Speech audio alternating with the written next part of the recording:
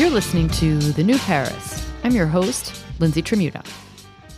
It's the week of Thanksgiving, and that seems like an appropriate time to bring back an American friend. Amanda Bankert is a previous guest of this show and the owner and pastry chef at Boneshaker, the only donut shop in Paris worth your time, money, and sweet tooth. She's just released her first book in English called Voilà Vegan. Now, you may be wondering what the connection between donuts in Paris and vegan baking is, but I can assure you there are solid links. We talk about how she got into baking, becoming vegan, how easy it is to find veggie or vegan food in Paris these days, and why all of this fits into evolving tastes in the food capital. Amanda, welcome to the show. Hello, thanks for having me. Last time you were on, which was like many moons ago, you were joined by Guy Griffin, who owns Café Méricourt.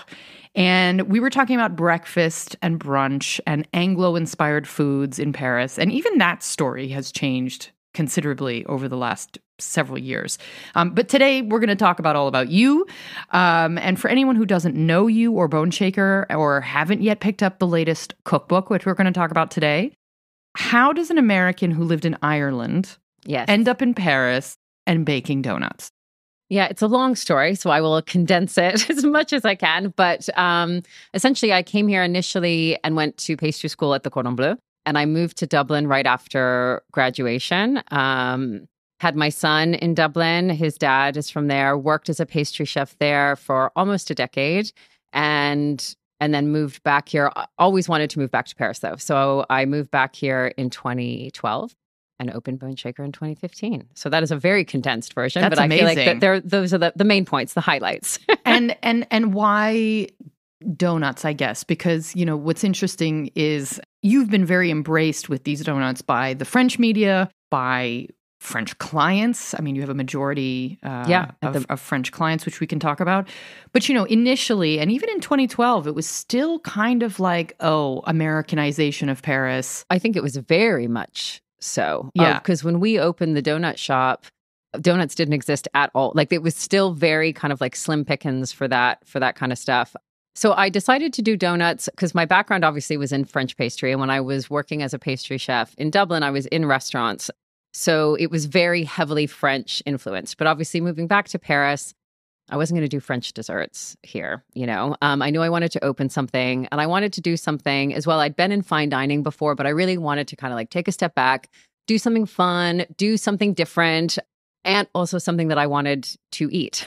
And so it was one of those kind of like light bulb moments where I was trying to kind of figure out what direction I wanted this business. You know, I knew that I wanted to open something, but I was like, how are we going to do it? What are we going to do? And I was home in the States eating a donut. As you do, right? Exactly. And, and had one of those kind of just moments where I was like, God, this is so good. And I was like, man, I wish we could get these in Paris. And then it literally was that kind of, I was, there you go. Like, there it is. I'll make handmade donuts.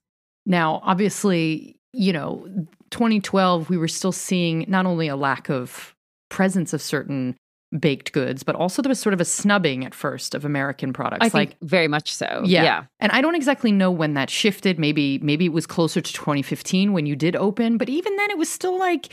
It was new. So I think we did hit it at the good moment, I think, because it was right when things were starting to change. And I don't know if you remember, but there was a very brief, intense fascination in Paris with all things Brooklyn. Do you remember? Oh, God. Yeah. None of which come from Brooklyn. Right, exactly. Yeah. But so Boneshaker kind of opened in that period, which again, I wasn't aware of until I started getting requests from journalists to do like, this Brooklyn thing. And I was like, okay. You're like, do you know that donuts are available in suburban America? Or Exactly. But like, I'll take it, you know. Do you remember that the Bon Marché had done, you know, one of We were part of that. That's actually what I'm referencing. I mean, it's hysterical. It's like they've done that with Brazil. They have these thematic, like, cultural focuses with products. And, you know, they try to tell a story. And I just remember thinking, like, I'm sorry, who thought this was...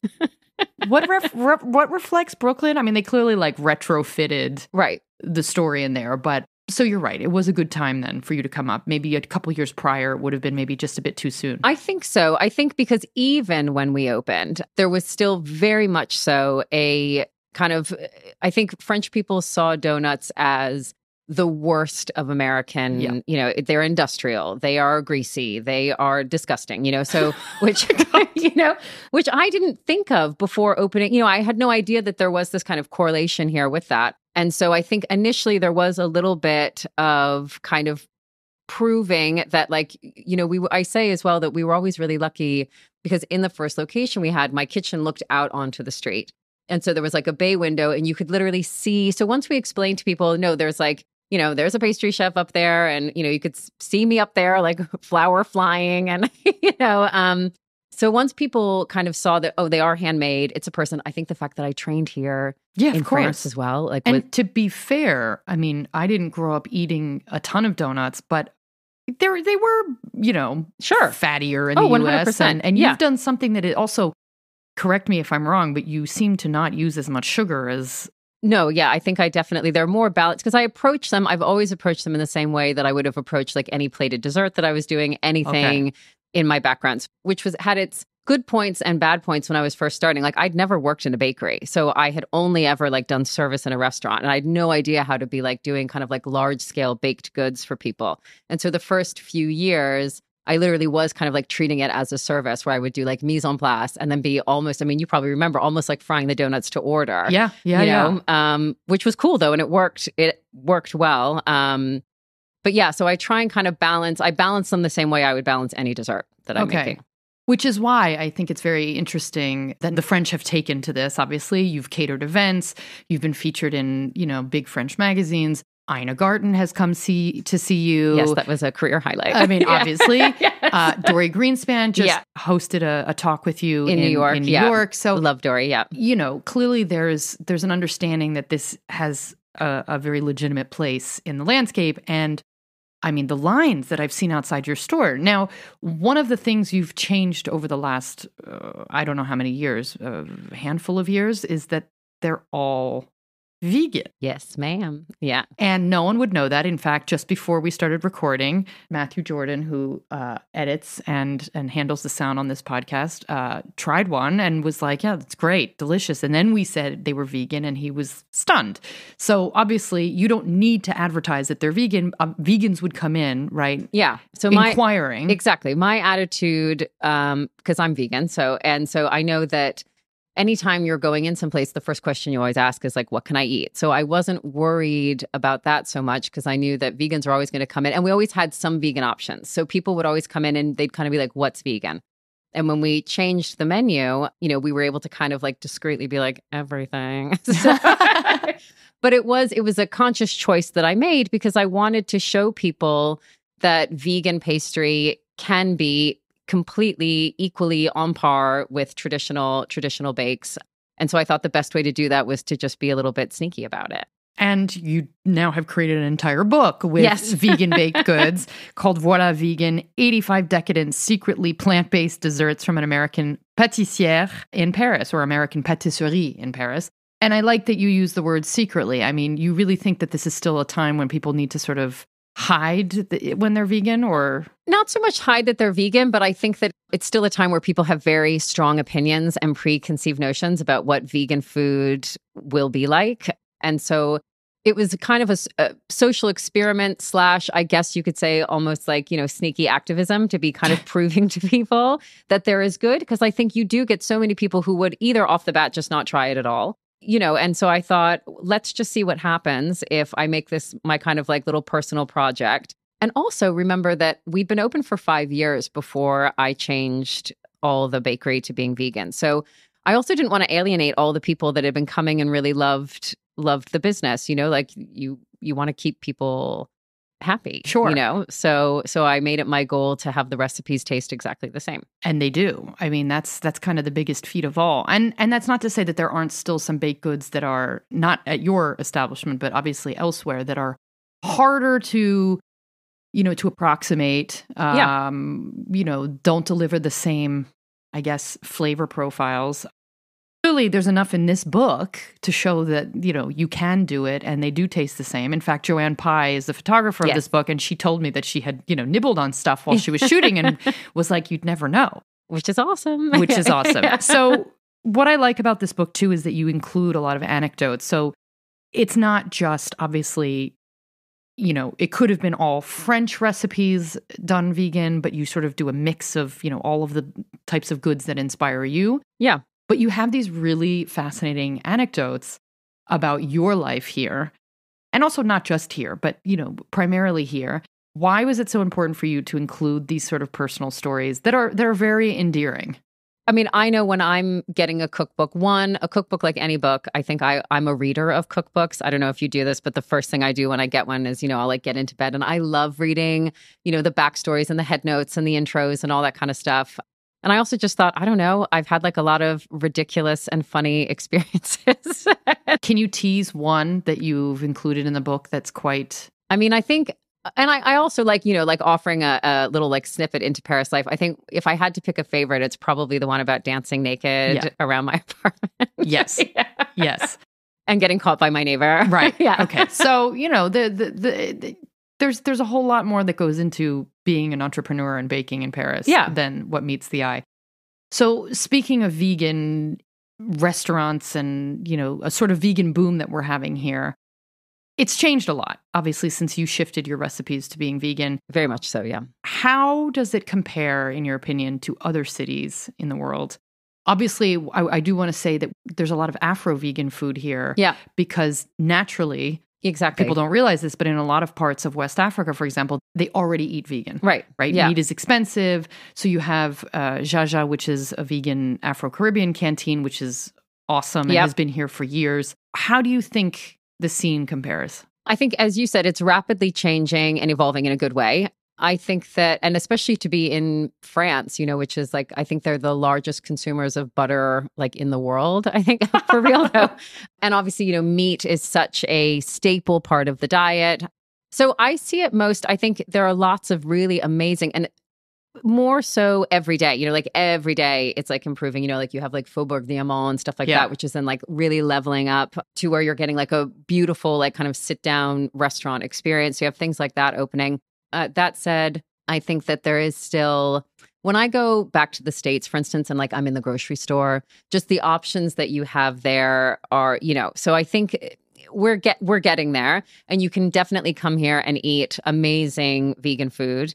I find it more, kind of grocery stores and in that kind of way, things that are sort of specialty stores too. There's just no It's very limited. limited. Yeah, it's very limited. So where would you go if you were going to take a vegan out in Paris, aside from Faubourg Diamant, which is new, and that's owned by the same people as Plan D, which is a vegan sandwich place. Yeah, where would you take them?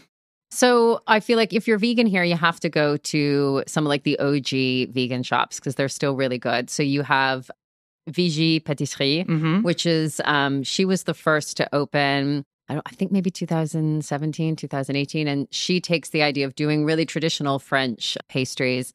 So they're really good for like croissants and things like that. I love Land and Monkeys. Yeah, the bakery. Bakery. And I love that because you really do get the kind of traditional. I love that, like for somebody visiting Paris, for instance, you could take them there and they can get the very traditional boulangerie experience, but it's all vegan. And I think that's really fun. That's one place that I tend to go a lot. And then I also go to a lot of places, you were saying foods that are naturally vegan, like you have like falafel and all that kind of stuff. So I've been eating falafel here for 20 years, so that's like a really easy and very like typical thing for, to find here. I guess a lot of Levantine cuisine could be, as long as you're not, as long as you're asking if there's, cream put in anything, it's pretty easy to navigate. Really easy. Yeah. And then I also go to a lot of like Mao dumpling bars, one of my favorites. Oh, yeah. And it's great to go to places, especially in some place where maybe you don't have that many fully vegan or plant-based restaurants. You have a lot of places now that are also doing really excellent plant-based options. And so like Mao dumpling bar is some place that I go all the time. So I can get my like tofu dandan noodles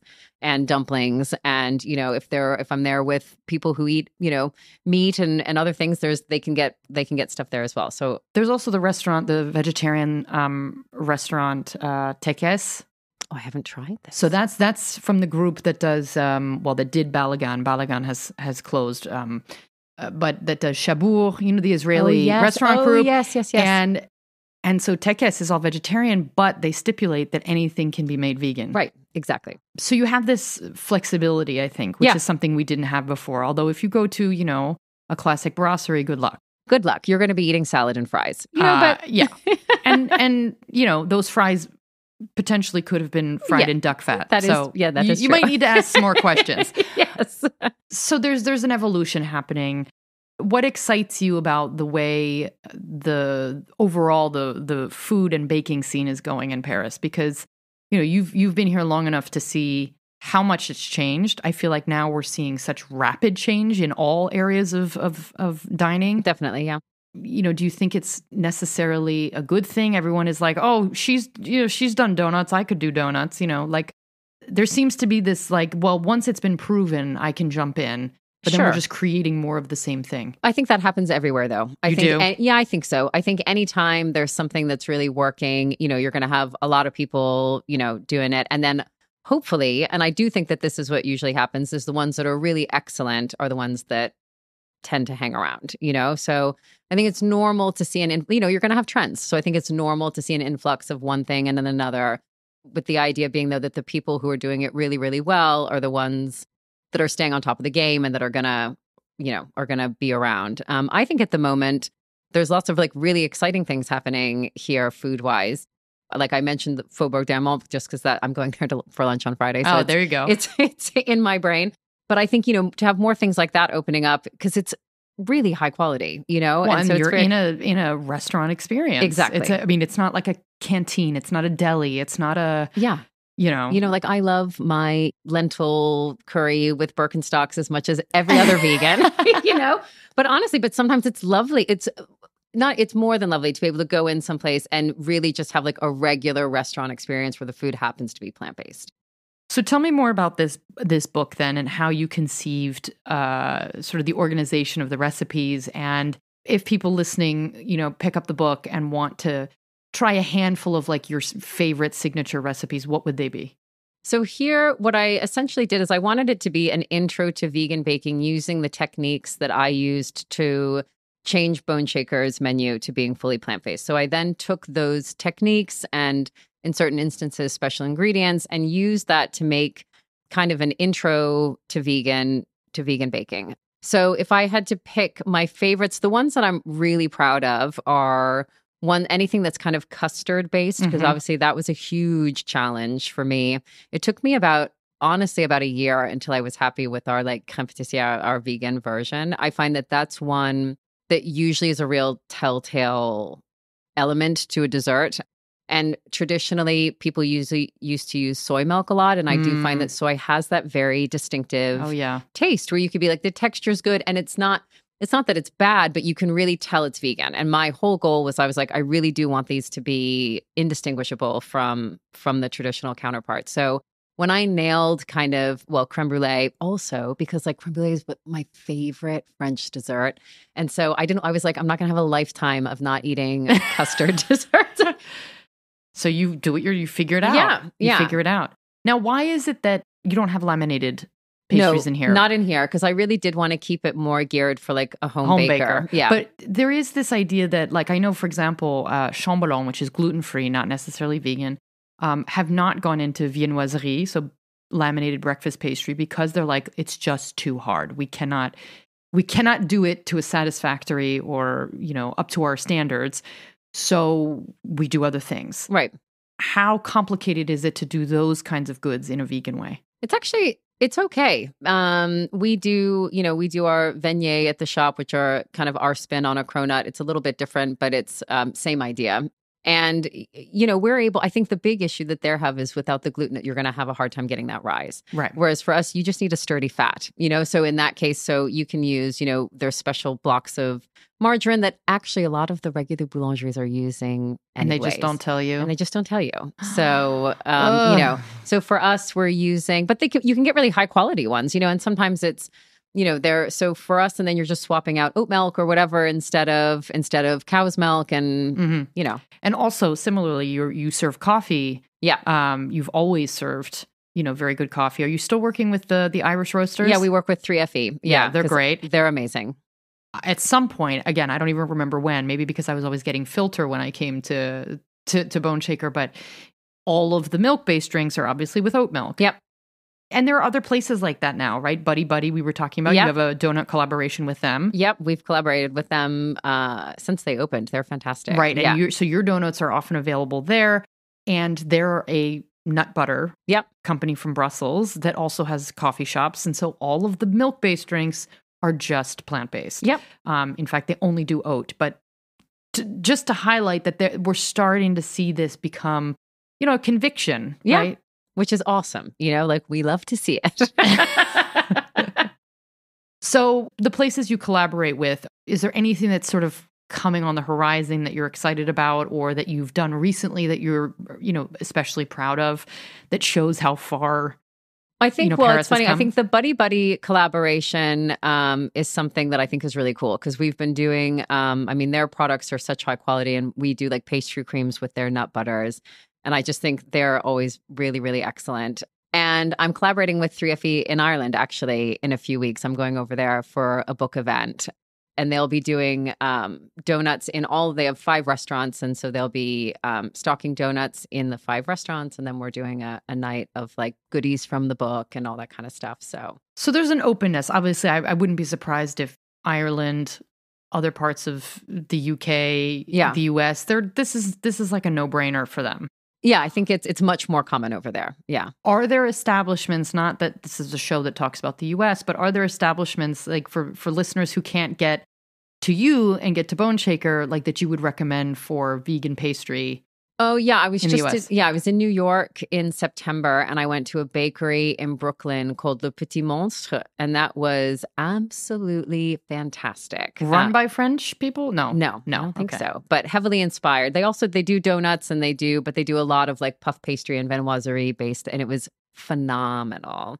So I ate so much really good vegan food. When I was in Nashville, I went to a place called the Southern V and they do Nashville fried hot chicken, but it's vegan and it was mind-blowing. So yeah, I ate really well when I was there. But I think, for vegan food, there are other places that are, far more advanced. We're still... I think it's the early days here. I think, we're getting there, but it's early days here. I think it's probably harder to go into a place as suffering from celiac disease big time. Or nut allergies, since we know people who have severe nut allergies and try to navigate dining out here. I think so, definitely. My sister is gluten sensitive. She doesn't have celiac disease, but it's hard for her when she comes here for sure. I think if you can't eat bread, good luck to you. I mean... I know. I mean, it's possible. You know what I mean? I don't want to like discourage people. You said you do have like places like Chambellan and stuff that, Yeah. But what people need to remember also that it isn't meant to be a substitute for French bread. It is a different product. Right. And I am thankful that as a vegan, I can still eat French bread. Right. It's... You can't lose all of the joy in life, can you? Definitely not. What do you think about Krispy Kreme arriving? Yes. So Krispy Kreme, I think it's a little cheeky. They're arriving down the street from us. Well, at Leal, Yeah. I think they will do very well. I think that Krispy Kreme donuts are really good. It's American, yeah? I think it's out of America. Yeah, right? I mean, it's all over, but I didn't know if it was an American. I think it's American. And we'll see. I imagine they'll do very well. And the way that I look at it when people do talk to me about it, though, I think it'll be the difference between going to like McDonald's for a burger or going to, like a high-end restaurant. Like our product is extraordinarily different to what Krispy Kreme does, but I think there's room for both, basically. I just wish they weren't maybe moving in down the street. Right. But, some of the people that hang out around Leal don't even veer too far from Leal. Right. So I think in terms of competition, I'd be more concerned if they were on Rue Montorgueil. For sure. But they're, at least slightly further afield. But yeah, it's like comparing Pizza Hut to, Dan Pearson's Pizza 100% when he's doing Pizza Marole. So yeah. And it just does talk a lot, though, to how far you were saying the land. Like sorry, there's Popeyes in Paris now. I know. So, excuse me. Right. Yeah. Crazy. Remember when Burger King returned to the Paris landscape and there was like, billions of people lining up? Now they've opened up everywhere and you don't even think about it anymore. Right. So there's another conversation to have on, the benefits and horrors of having all these fast food chains. But it is interesting that finally they've opened here. I think they've been in London for quite some time now. Time. Yeah. So, it's like, why now? Clearly the market is mature. Yeah. I mean, yeah, I think that donuts are kind of exploding now at the moment, though. There's those luxury donuts too. Yes. I haven't tried because they're not vegan. So you can't try the Momsy. Right? Isn't that what it's called? Yeah. I think it's like €8 to €9 a donut. I've heard that. Yeah. They're good. Are they classic? No. Right. And they're certainly not as generously sized as yours. Yeah, we balance the flavors for the European palate, but we American in size, baby. Right. Yeah. I think that's a good place to leave this conversation, American in size. So where do you want people to pick up a copy of Voilà Vegan for the holidays? Where's the best place? Where is it best for you? I know as an author, I get asked this quite a lot. And, people are like, is Amazon good or not good? I mean, I guess Amazon's good. Am I not supposed to say Amazon? I don't know. I mean, go to your independent bookstore. Exactly. Right. If it's in your independent bookstore, please buy it there. But it is available on Amazon. And also ask for it if it's not at your independent bookstore, because they can order it in and it shows interest. Well, there you go. Yes, do that. Voilà Vegan. Amanda Bankert, you are tremendous. You've done so much for Paris and introducing people to things that are joyful. And I think, we need a little bit more of that. So here's to eating vegan secretly or not so secretly. Exactly. Well, thank you so much for having me. That's the show for today. Thanks for listening, as always. If you're streaming this on Spotify, be sure to check out a little poll that awaits you pertaining to this discussion. Just scroll down on the episode page within the app and vote. And if you enjoy the show, I'd love it if you'd subscribe, share with a friend, and pick up the books that inspired it, The New Paris and The New Parisian. Until next time, à bientôt.